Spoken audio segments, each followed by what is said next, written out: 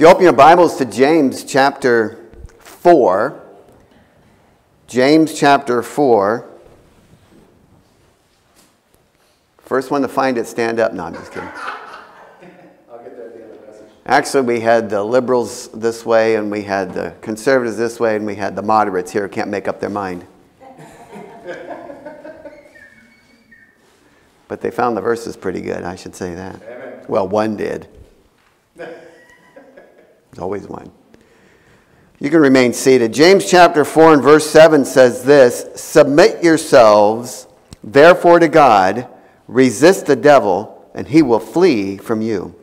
Lord, I pray now as we think about these times, I know that to some it might be perilous times. But God, we know that you have told us that these things would come to pass. And yet, God, it doesn't stop sin, and it doesn't stop the effects of it, and we still have to deal with it. But also, God, it doesn't stop righteousness either, and nor the peace of God that passes understanding, the comfort that you give us, and the great work that we have to do, and the privilege we have of being a part of it. We thank you so much for your word, and we pray now as we guide our thoughts, that you would guide our thoughts, I should say, that we would think about you and think about the things that are said, and to remember that we have a great work to do, and we know that we have an enemy. We have several enemies, but we have an enemy that desires to destroy our work. But Lord, we know that he has no hope of destroying the works of Jesus Christ, our Savior. So we pray even now that we'll remember that. But yet, God, you've given us tools, and you've shown us what we should do. So as we rehearse these things in our ears, I pray, dear God, that you would help us to just pay attention, even for this short amount of time. And we'll thank you in Jesus' name. Amen and amen. So, resist the devil. I guess you were thinking, well, what about a Memorial Day message? And that's true. But we have a work to do. And we are very grateful for those who have given their lives that we might enjoy the freedoms that we have. And brethren, we're in that work. We're in that work to resist the devil so that we can continue on the work to show people the way of everlasting freedom, everlasting liberty from the freedom of sin. And so we know that Jesus Christ is is in fact the greatest warrior of all, if you will, one who paid the price for our sins, and we're very grateful for what he has done for us on the cross at Calvary. I hope you're thankful for that, and that you don't ever get tired of saying, "Thank you, Lord, for saving me."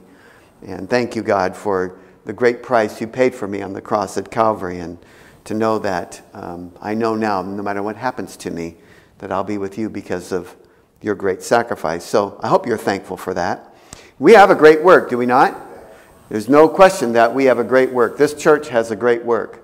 God didn't give this work to families. He didn't give it to homes. That's not what a home does. God didn't institute the home to carry out the gospel message. Don't misunderstand me. We do that. But God specifically ordained churches, his churches, that would carry out this great work. And that's why Satan is so against it. Satan's attempts to destroy the great works of the Lord are great. And he's unrelenting. He's deceived himself, doesn't know that he's lost the battle. But brethren, we have to remember, what Satan hates the most is the salvation of souls. He hates that the most. Why does he hate it the most? Or not why, I mean, how do we know he hates that the most? Because of his constant and unrelenting attacks on the people of God, and especially upon the churches of God. So we have to keep this in mind, that an effective ministry is a targeted ministry. We can't forget that Satan targets those that he hates that are doing the greatest work for him. Those churches that are out there that are compromising the gospel, they're not much of a concern. Why should they be? Right? And those servants who are out, call themselves servants of God, that are heretics, what concern is that to Satan? He's won that battle. Nope. An effective ministry for the Lord is a targeted ministry. And within that ministry, the pillars of a church are targets as well. Why? Because we know that everything rises and falls, as the scripture says, or as the saying goes, upon leadership. And so if you can destroy the leader, hasn't that been a great tactic of wars throughout history? Destroy the leader. Destroy the leader. Kill the king. Kill the commanding general. Kill the leaders. Why? Because they'll be like sheep. They won't know where to go. They won't know what to do. And so pillars of the church, those mature saints that have been given responsibilities, those that help in the decision-making process, those that counsel, those that lead, those that say, charge, full steam ahead. Let's keep the work of the Lord going. Those who say, here am I, send me. Those are the ones that are targets as well. Brethren, we cannot forget this truth, that salvation makes us safe in the family of God. In the family of God, brethren, we are safe. Nothing can destroy our relationship with the Lord Jesus Christ. Nothing can destroy our relationship between God the Father and God the Son and daughters. Nothing can destroy that. It doesn't matter what kind of child we are. It doesn't matter what kind of child even you have. If they go astray, they're still your children. And you still love them. You still care for them. There's nothing they can do to not be your child anymore. And there's no righteousness they can do to earn to be your child. That's done by birth. Amen. And we're born again, and so we're safe in the family of God. But sin, brethren, affects the ministry of God. Therefore, Satan pushes our sin buttons, endeavors to trip us in our weaknesses. Counsel and strict adherence to God's word and faith, brethren, are our weapons. Brethren, we must not become careless of the devil's work, nor of his manners. That's why James wrote to the churches. These were written to the 12 tribes. It says in James chapter 1 and verse 1, James, a servant of God and of the Lord Jesus Christ, to the 12 tribes which are scattered abroad. Greeting. Think about this. Well, who are the 12 tribes? Brethren, that ought not to be difficult to figure out. He's talking about he's writing to the Hebrews. And they were scattered. Where were they scattered from? Well, where was James at? Jerusalem. And so who is he writing to? To the Hebrews that were scattered abroad. Abroad meaning where? Outside of outside of Jerusalem, outside of Judea perhaps, and beyond. He wrote a letter to them. But brethren, we know where these letters went. They didn't go to the synagogues. That's not where the book of James went, to the synagogues. Maybe if Christians were meeting there, they might have gotten it. Neither did he just have it sent to the USPS to every mailbox. I'm being sarcastic and silly, but I'm making a point. Have you ever thought about that? Here this letter is written. How did James, after he penned the letter, where did it go? Well, I hope they find it. I'll send it by one courier, and I'll send it to so-and-so's house, and just pray God gets it everywhere else. That's not how the letters were distributed. They went to a church, and then that was commanded to be read by the church brethren, and then it was passed on to another church, or copied and sent to another church. So this letter of James, I think we can safely conclude, were sent to primarily churches that were primarily of the Hebrews, which probably were in Israel, in Judea, and in Samaria and other parts of Israel where the Jews gathered. That's probably where this letter was sent and copied and sent to others. Nevertheless, however it was sent and however it got there, it got into their hands that James might encourage them this: Christians, not the Jews, but the Christians, Jews, if you will. Those who were not still practicing Judaism, but those who were practicing the faith of Christ. He wrote this letter to them. And he told them, resist the devil. That's what he told them. And he will flee from you. So it is mindful, it is of a truth that this is written just as much for Gentiles as it was to the 12 tribes scattered abroad. And James is not the only one that tells us to watch out for the wiles of the devil and the trickery of the devil. He's not the only one. Paul mentions it over and over again. Peter says, as a roaring lion, he seeketh about whom he may devour. It is a constant warning to us to watch out, brethren, be watchful. You're targeted. And you think to yourself, well, I mean, it's the Lord's church. Why are we targeted? There is no answer for that. There's no solid answer except to say this, that it is a fact of our Christian lives that Satan is an active adversary. And for whatever reason God allows Satan the degree of warring, only God knows. We don't have solid answers as to why that's still. Why does Satan? I get with man. I get the world, but why Satan? So it is a fact of our Christian life that Satan is an active adversary. And let's be more specific, against this church. So this is not going to be a totally negative message, mind you. But we have to, and brethren, our church has in the past, is presently, and will in the future continue to endure and to battle against the attacks of the devil. And one brother, not too long ago, as we were in the midst of discussing some very grave things, reminded all of us, let us not forget what the devil's goal is, and let us not forget that truth to keep our perspective right. That was a good reminder. It's a good perspective. It's good in marriages. It's good for the husband to say to the wife, time out. Let's not let this get to the point. Forget that. Who is behind this? Who wants to destroy our marriage? Satan does. Why does Satan want to destroy your marriage? Why does he want to destroy that relationship? So that you'll no longer be an effective witness. Although God makes beauty out of ashes, we understand that.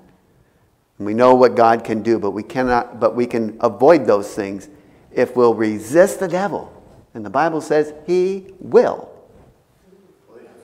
flee. Not he might, or eventually. He will. But it's called resisting. So, in order to, the best offense in a battle is to know, obviously, or to judge, or to discern what's the enemy going to do. They want us to think they're going to flank us to the south. But I know them. I know how they battle. They're just going to send a decoy there, and they're actually going to flank us from the east. Know your enemy. And so we need to be reminded of how the devil works. And brethren, it is not with guns and airplanes and uniforms where he is just easily discerned. Nope. He's subtle. And he's deceptive. So let's just take a brief look at just, first of all, Satan's work, his work. Look at Genesis chapter 3 and verse 4. This is the area that Satan, his primary means of attacking. And that is through temptations. Genesis chapter 3 and verse 4.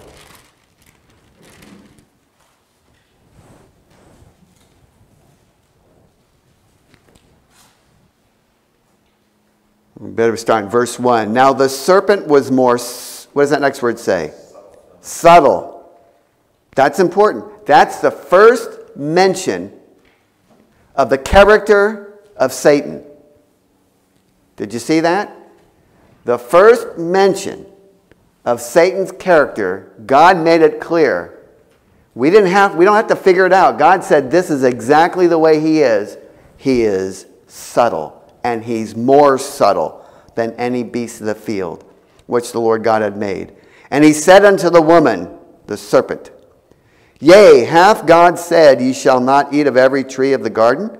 And the woman said unto the serpent, We may eat of the fruit of the trees of the garden, but of the fruit of the tree which is in the midst of the garden, God hath said, Ye shall not eat of it, neither shall ye touch it, lest ye die.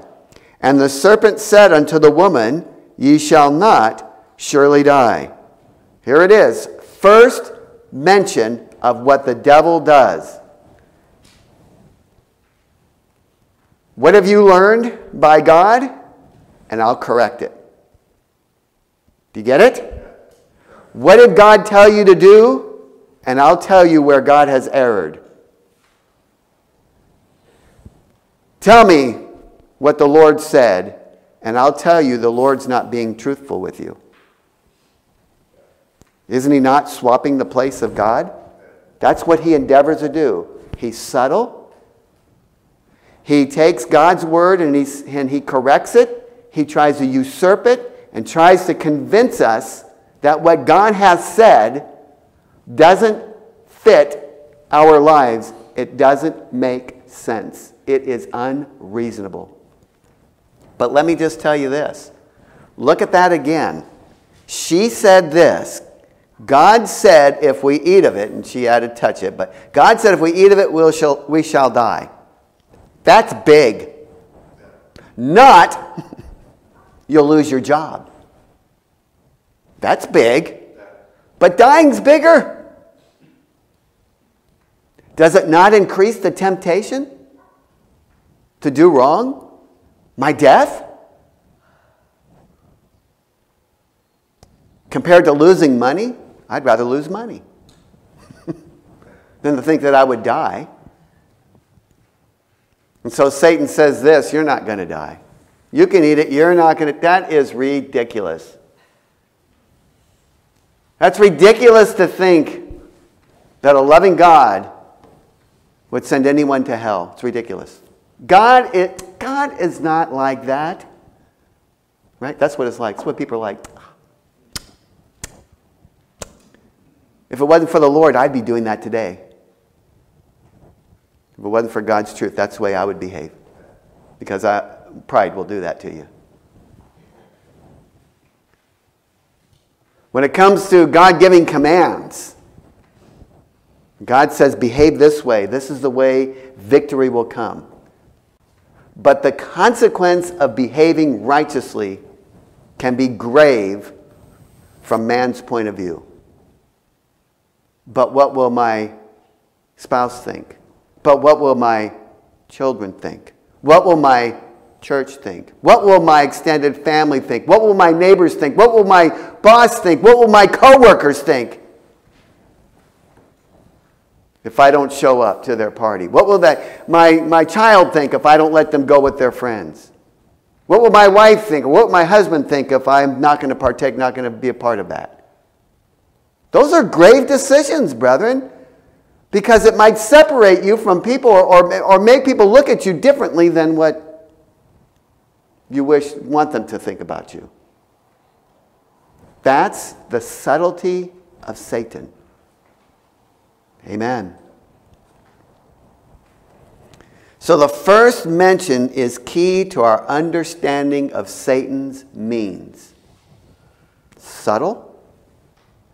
And he usurps, he's endeavoring to tell us how we ought to behave and how we ought to live our lives. Contrary to God's. He tempts us to disobey God. You know, we're not alone in this. Jesus Christ was subject to all of this, just like you and I were. Matthew 4:1, then was Jesus led up in the wilderness to be tempted of the devil. As a matter of fact, the Bible tells us this, that Jesus Christ was tempted in every way like you and I are. And were. And will be. Christ was tempted in every way. Tempted to disobey his parents. Tempted to disobey authority. Tempted to live by his reason. Tempted by people coming around him and pleading with him and trying to get him to do things he ought not to do. They wanted to make him king of Israel. They wanted him to be the king right then and there, but Jesus Christ knew it wasn't time. Tempted his pride. Satan did that. He was tempted in every way, brethren, like you and I were. So Satan tempts.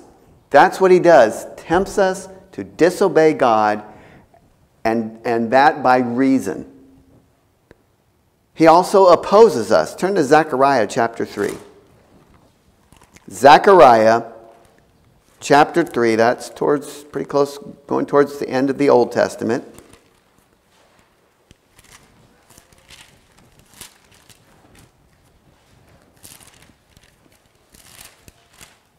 One of the longer of the minor prophets. Zechariah chapter 3. Use your index if you need to.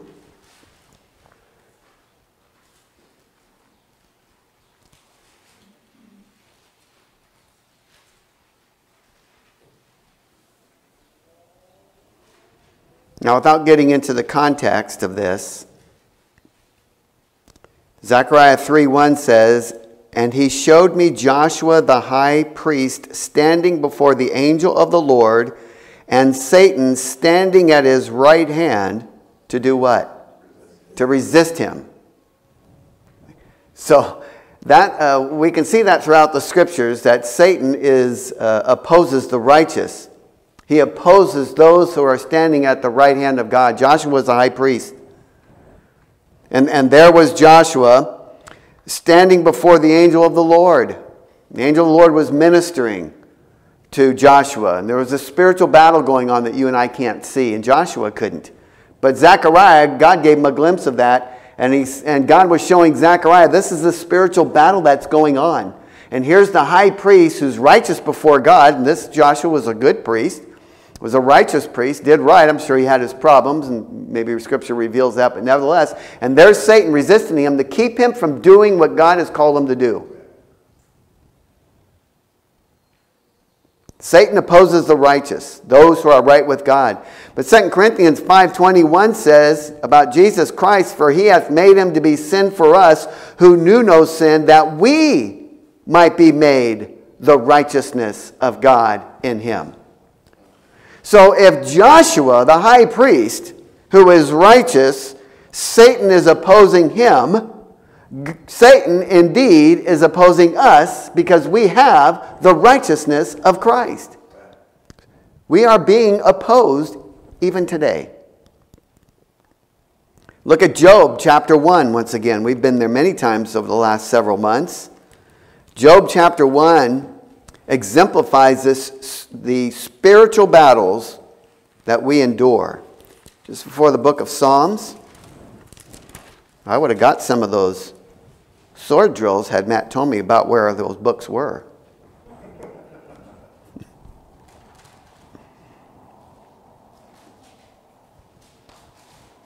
I thought 2 Samuel was in the New Testament. I was way in the wrong place. No, Job chapter 1 and verse 9. "Then Satan answered the Lord and said, Doth Job fear God for naught?" Verse 10, Job 1:10. "Hast not thou made an hedge about him and about his house and about all that he hath on every side? Thou hast blessed the work of his hand, and his substance is increased in the land." Here it is. "But put forth thine hand now, and touch all that he hath, and he will curse thee to thy face." So there is Job resisting, Satan resisting and oppressing, endeavoring to oppress Job. Right? That's what Satan does. He opposes us. Satan accuses us, the Bible says, continually before God. Now, how many of you wake up in the morning or throughout the day and think about Satan at that time accusing you before God? I don't ever think of that.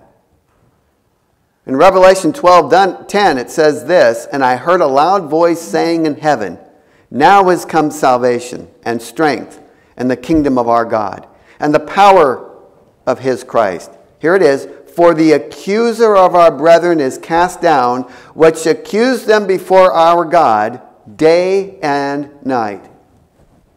Now, if you ever meditate on that, I don't know that you will, but let's just say you desired to meditate on that verse for a little while. And you ask yourself, self, what does that look like when Satan is accusing the brethren night and day before God? What does that look like? So, God, the Bible Baptist Church down there in Stanwood, I can see they're doing a work. They're determined to do whatever you say. Well, you just gave them that building. What else are they going to do? Of course they're going to be faithful to you. Right? Well, God, okay, so they celebrated 20-something years, and they think about that, and they think about all your goodness.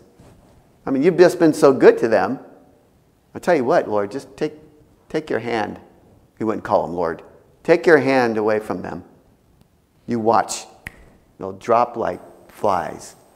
And they'll turn and just do their own thing. Go ahead, do that. Doesn't the Bible says he accused night and day? Doesn't it show us in Job, exemplify that, when God went before there and he accused one man? How many righteous were there in the days of Job? Just Job? I don't think so. But Satan mentioned Job by name. One man. Is that what he's doing? Mentioning our name, Bible Baptist Church of Stanwood? Our name, and he says, God, you've put your hedge about them. You just watch how fast they behave themselves like the rest. When I've moved you to take your hand away from them. You see what they did? Bible Baptist of Stanwood will do the same thing. Go ahead. Right? I mean, we don't think about that, do we? Or how about waking up in the morning and thinking that Satan is standing before God and says, well, there's Steve down there. Man, you put there in Pastor Bible Baptist Church. There he is praying. Every day he's praying. Every day he's reading his Bible. Look what you've done. Look at his house. Look at his wife. Sorry, I got that backwards. Look at his wife. Look at his house, his children. Look at what he has. Go ahead. He's just that way because you've given him so much. When I'm talking like that right now, you're thinking to yourself, I'll bet, figure of speech, no. No, that's probably not really going on. He accuses us day and night. I don't know how he does that. I can assure you there weren't 10 people on the earth in the days of Job. Right? There was probably quite a few. And a lot of righteous people. Satan opposes us. What is our duty? God gives us our duty. In James 4:7, resist the devil, and he will flee from you. 1 Peter 5:9 says this, be sober, be vigilant, because your adversary, the devil, as a roaring lion, walketh about, seeking whom he may devour, whom resist steadfast, here it is, in the faith, knowing that the same afflictions are accomplished in your brethren that are in the world. Okay, a little rabbit trail. Notice what Peter said right here in 1 Peter 5:9. He said, the same, knowing that the same afflictions are accomplished in your brethren that are in the world. Little rabbit trail. Sometimes when I talk to people, and I had to learn this too, and I get to see it more because of my position. I understand that, and the privilege I have of being able to work with people. But because I can't break folks' confidence, all I can say is to folks who feel like they're enduring something and they're pretty much all alone, is that you're not. And when folks, let me just say, I don't want to say foolishly, sometimes it's foolishly, but ignorantly look around and think that other families aren't enduring difficulties and other individuals aren't having a hard time. I have to be careful. I don't say things, but I just look and go, that way of thinking is such an error. Such an error. Brethren, churches like us are enduring the same things we're enduring. It's called afflictions. Afflictions. And just because we're small doesn't mean that Satan's not interested because we're a small meal. Won't fill up his belly. Type of a thing. I know it uses it as a roaring lion, but as a roaring lion seeketh about who. Have you ever watched a documentary on lions and how they pray? You ought to do that. That'll help bring that to light. That'll give you more of a visual of what Satan is doing. Subtle, right? In the high grass, being very still, waiting for the weakness of that prey to show itself, and then pouncing. It's amazing. Or roaring to instill fear, to make their prey fear and afraid, stand still, don't move, so they can attack. It's fascinating. I'm not an expert by any stretch of the imagination.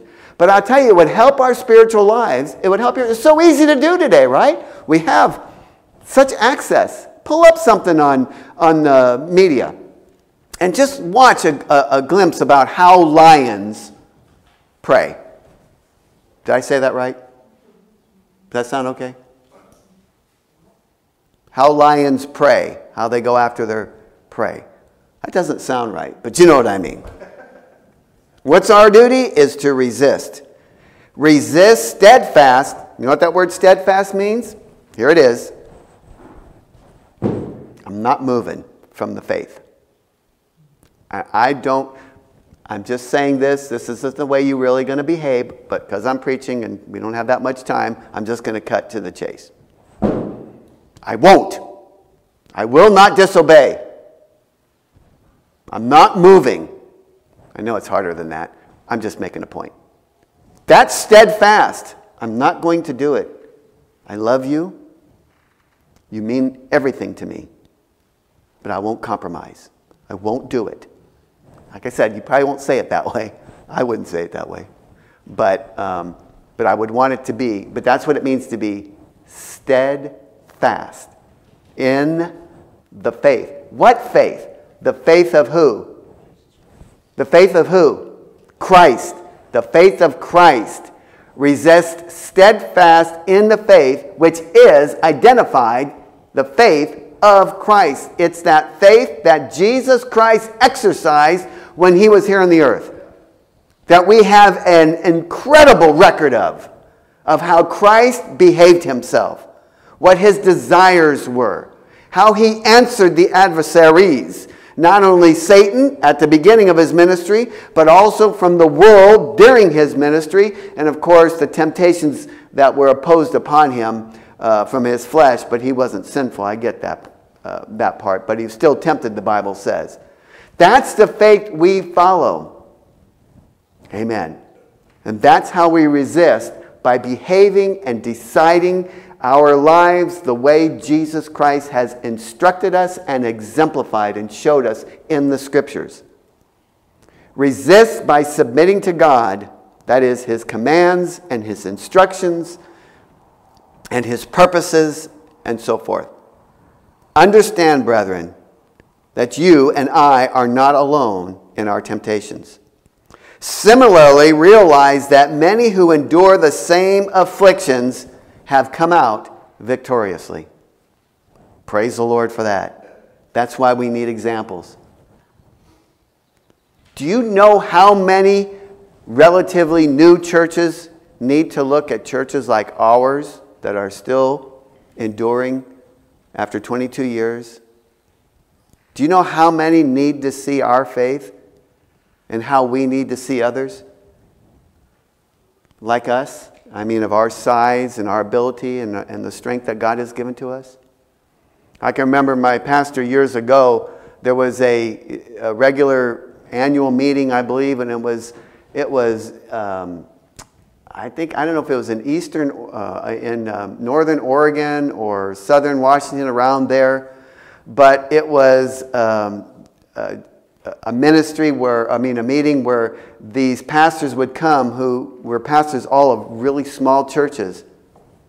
And many of them had been pastors of those small churches 10, 20, 30, 40 years, working jobs the whole time, and yet still carrying out the work of the Lord. It was such an encouragement. I tell you, when I heard about it, I didn't know that was going on. He went away for a while, and he came back, and where'd you go? And he just gave a report on that meeting that he attends.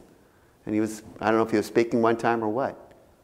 I to this day, still think about those men because of what I heard through another man's testimony about how faithful they were to continue. And those churches, and the brethren, of course, the flock that they had the privilege of leading.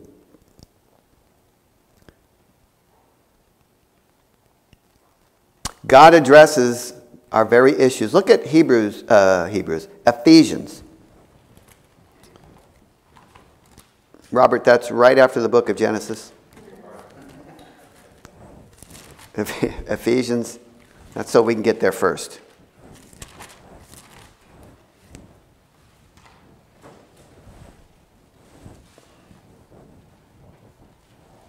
It's all right. If Tanea was here, she'd whoop you.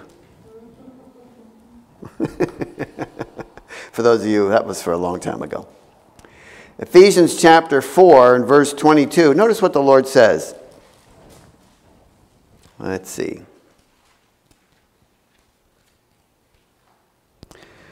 Verse 22 of Ephesians chapter 4 says, "That ye put off concerning the former conversation the old man, which is corrupt according to the deceitful lusts, and be renewed in your spirit of your mind.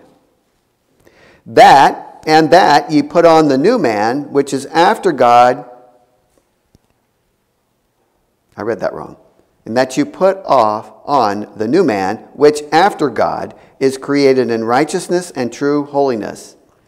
Wherefore, putting away," here it goes, "putting away lying, speak every man the" what? What's that, brethren? "Truth with" who? His neighbor.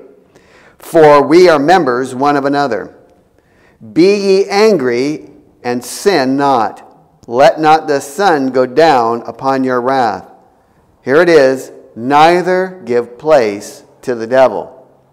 So how is he going to cause us to lie, or how is he going to move us to lie deceitfully?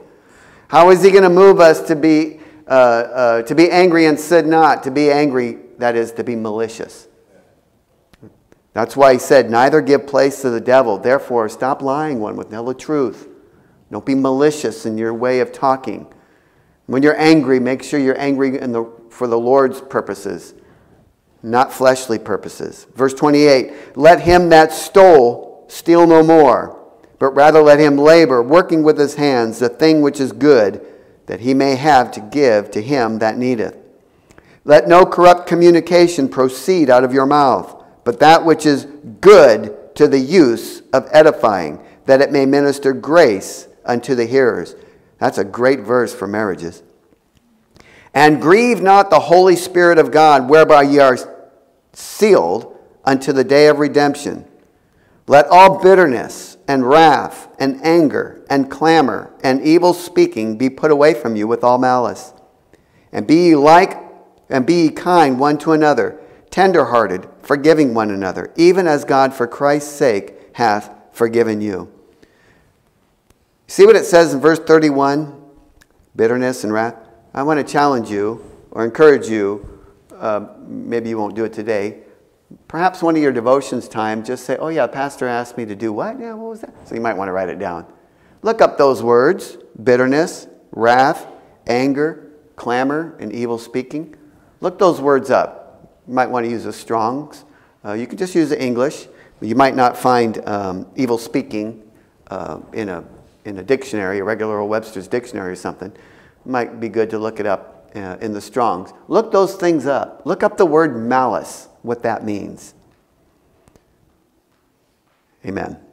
So, God addresses our very issues of how the devil is, in verse 27, neither give place to the devil. So God deals with us and tells us those areas that are of the greatest temptation. Wouldn't you know, it deals with the tongue most of all. Anyhow, our duty is to resist the devil in the faith. And we're supposed to enlist some help. Ephesians chapter 6 and verse 11. Look what it says. Just turn the page there if you need to. You got a large print. Might need to turn a couple pages. Ephesians chapter 6 and verse 11 says this, put on the whole armor of God, that you may be able to stand against the what? Wiles of the devil. That's that trickery of the devil. But you got to put on the armor of God. This is not about putting on the armor of God, but it talks about that.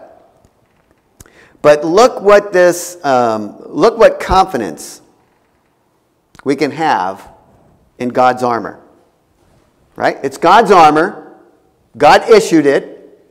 Right? What do you call that? Government issue? We'll call it the what? The heavenly issue. There it is. And that is our armor. Now, what confidence can we put in this armor? Let's look just briefly at a couple of areas. When you don this armor, the helmet of salvation, the shield of faith, the sword of the Lord, the breastplate of righteousness, girding your loins with truth, shining your feet. Do I get any points for that, Matt? Okay, he gave me some points for that. I didn't even look. I probably missed them. All right. Notice in verse 14, the first part, that there's strength in truth, because we have truth.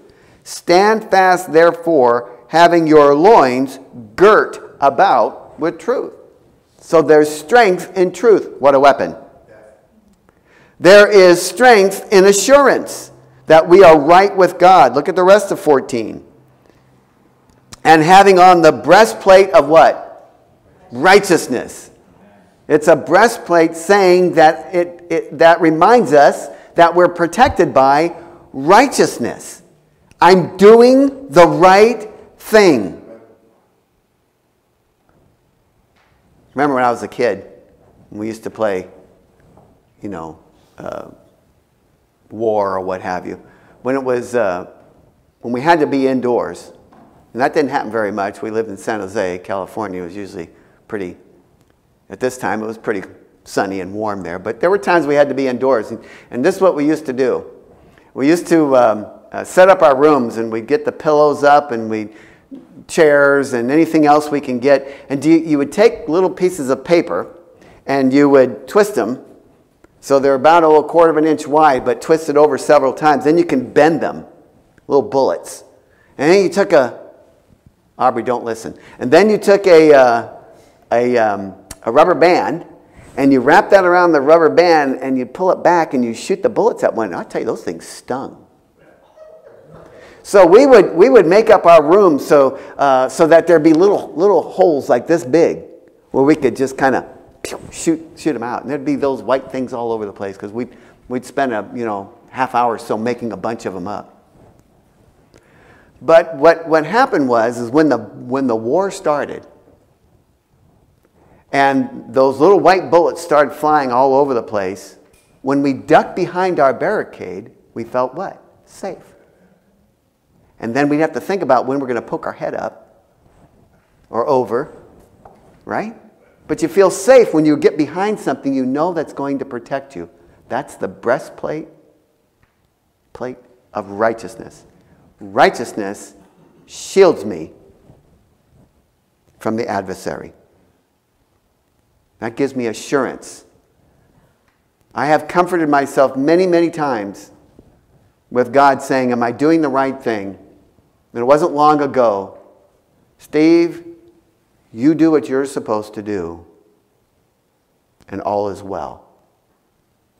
And when I have to be concerned about others, he reminds me they're supposed to do what they're supposed to do. You don't be concerned, you know what I mean, about what they're supposed to do, other than praying about it. But if you've done what you're supposed to do, amen, you're standing behind righteousness. You're in a safe place. And it brings peace, just like those bullets trying to get me when I'm ducked behind the barricade. Play with that with Gabriel. Not. No, my mom never played. So there's strength and assurance. We're right with God. And there's strength and purpose because we're the ministers of God. Look at verse 15. And your feet shod with the preparation of the gospel of peace. There it is. It's not shod to go out there and make a living. Someone say amen.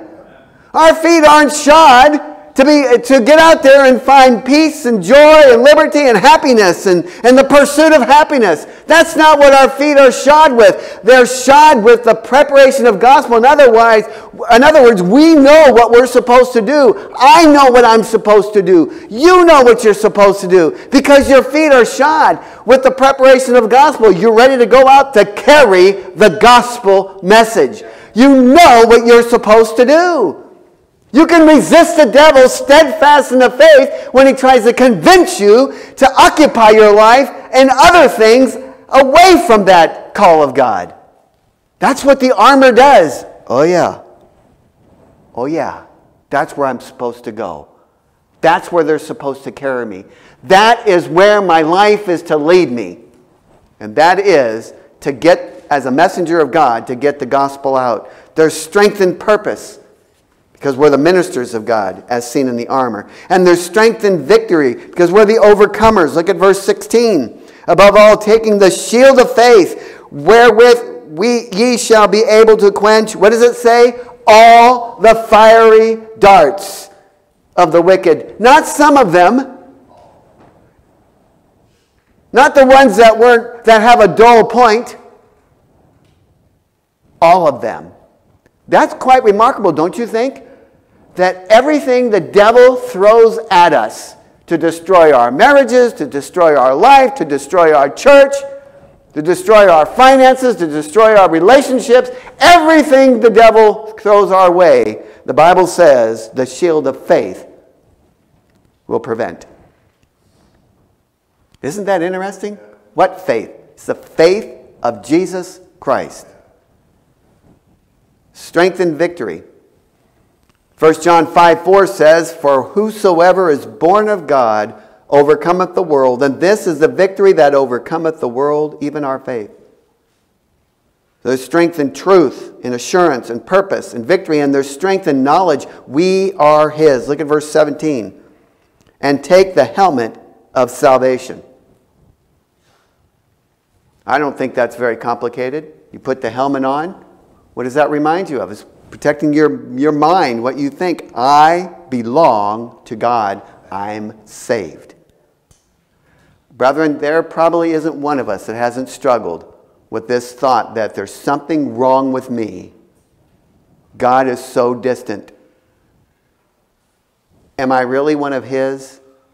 Where is God? No, I am one of His. The helmet of salvation reminds me that I belong to God. I'm a child of God. I'm a minister of God. So there's strength and knowledge. There's strength to engage with the armor because we have God's word. The second part of 17 says, and the sword of the Spirit, which is the word of God. So we have strength to engage. Everything we do and every battle that we battle, we'll engage it by the commands of God. And then lastly, there's strength and power. We have access. Look at verse 18. Praying always with all prayer and supplication in the Spirit, and watching thereunto with all perseverance and supplication for who? For all saints. So I want to just encourage you in this and admonish you, if this is not what you're doing now on a regular basis, and that is praying one for another. So don't do this just in your head. Just in your mind, look around the room in your mind and say this. Have I prayed for Lizzie? Have I prayed for Tabby? Have I prayed for Seth? Have I prayed for Mrs. Rodenberger? Get it? Have I done? When's the last time I prayed for them? Don't misunderstand me. It's not like you should beat yourself up because you don't pray for them every day. But when's the last time? This is what I do. Now I know my position's a little different because of my responsibilities. You're going to laugh. You're going to laugh. I go through the alphabet. A, Auburn. You guys, you get most of my players because the time I get to I, I'm finished. It's a good place. But I pray for the Aubergs. Then go the Blosses. Yeah. And then so forth and so on. That's what I do. And yes, I make it to the Repanages. Right now, I think you're the last one on the alphabetical list. I think. But I get there. And when I'm praying, I pray for the families. That's how I pray for Aubrey. That's how I pray for Becky. Don't misunderstand me. It's not an everyday thing, but that's what I do. I go through the alphabets. I know how important it is to pray one for another. I know that we need one another's prayers. And I appreciate so much when people say, Pastor, I pray for you. And I appreciate that. Once we put this armor on and commit ourselves to God, we have the right perspective, the right frame of mind, and our spiritual eyes open to watch thereunto for the attacks, wiles, and deceitful works of Satan. But I will remind you of this, that to don this armor is a choice you must make. Then lastly, Christ's victory. Christ's victory over Satan's bondage. Turn to John chapter 12 as we wrap up the message here. John chapter 12. Stay with me, please, with the Lord. John chapter 12 and verse 30.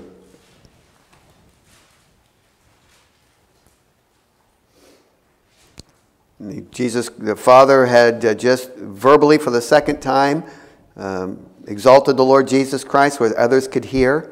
And Jesus said this in verse 30. Jesus said and answered and said, "This voice came not because of me, but for your sakes. Now is the judgment of this world. Now shall the prince of this world be cast out." So Christ's gospel defeated the works of Satan. Satan, therefore, has no more power over death. As a matter of fact, Hebrews 2, 14 and 15 says, "For as much then as the children are partakers of flesh and blood, he also himself likewise took part of the same, that through death he might destroy him that had the power of death, that is, the devil, and to deliver them who through fear of death were all their lifetime subject to bondage." Something to remind us that Christ has already won the battle. He's already been victorious. Every struggle you and I endure from the day of our salvation forward will end up in victory because of what Christ did on the cross at Calvary. The fear of death is why, brethren, there are... Oh, never mind, that's not important. I meant to cross that out. I thought to myself, why did I put that in there? And then lastly, Christ's victory over Satan's bondage and over his work. 1 John chapter 3 and verse 8. Last verse this morning for you to look up, but not the last one I'm going to quote. Read.